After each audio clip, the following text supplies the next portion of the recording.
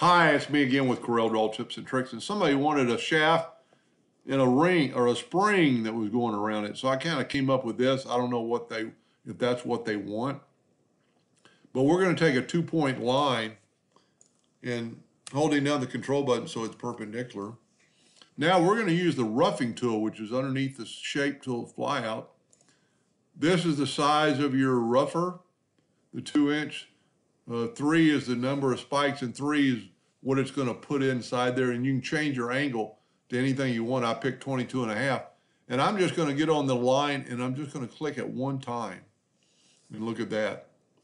Made a pretty good deal. Now we can take and make that line thicker. We'll make it 0.1. But now we need to smooth out the edges to make it look like a, so I'm going to use the smoothing tool. Put the smoothing tool on about 0.7 and round off these corners.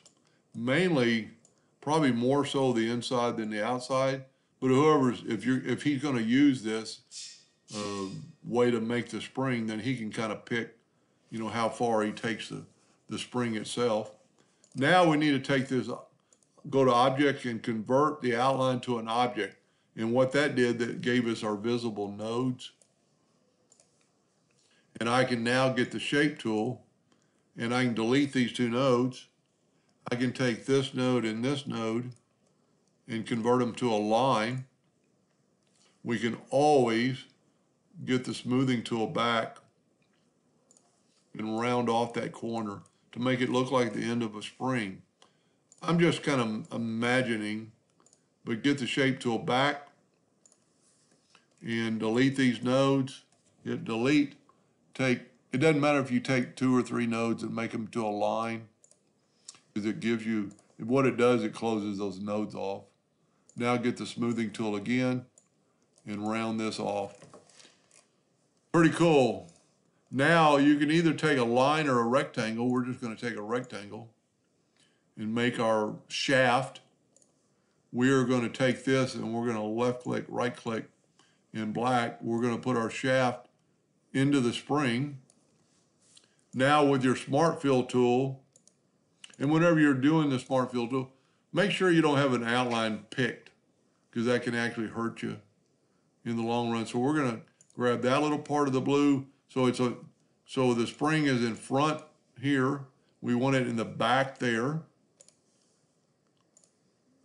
So I'm just going to fill in all the Smart Fill tool part, every other one, to make it look like, and we're going to put that in the front. Now we can take a different color on the Smart Fill tool, and we're going to fill in the other parts. I got a little leak there for some reason. We can fix that, I think. That needs to be blue right here. For some reason, that's leaking. Let me try this. Let me try filling in with red first. Yep, there we go. Now we can either move that. You know what?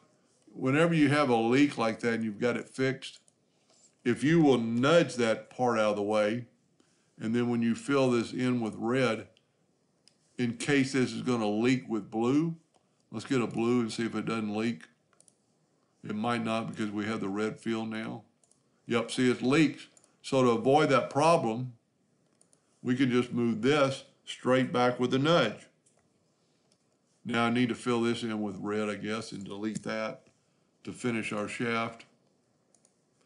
It'd be probably better to use a black shaft, but I'm just doing that. Then select it all and right-click No Outline. That looks like the spring is going around that shaft. And of course, you'd maybe want to make your shaft thicker or make your spring more narrow. We can't really do it now because of the fact that we're using a Smart Fill. But that to me looks like a shaft with a spring on it. And you could make it as long as you wanted. If we just did 3 spikes, you could hit it twice. So the roughing tool is pretty cool. You can actually even do an ellipse and do a roughing tool on an ellipse. That's probably too big. Let's make it 1 inch. And that changes what you can do. I mean, look at that. You can do all kinds of things with that. Anyway, I hope that helped them a little bit. Thank you for watching.